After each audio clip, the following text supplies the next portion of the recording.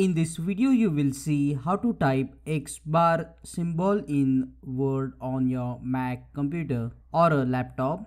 Let's get started. First, click on the Insert tab and at the right hand side you will see here the option Equation. Click on the drop down and select Insert New Equation.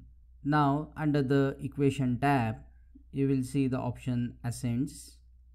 Click on the drop down. Scroll down a little and you will see here overbar and underbar options. Select the first option, overbar, and in the dotted box just type X. Now by default this X is in italics. If you want to remove italics, select X bar and under the home click on I to remove the italics. Click on that like button to tell YouTube that this video is useful. See you again in the next videos.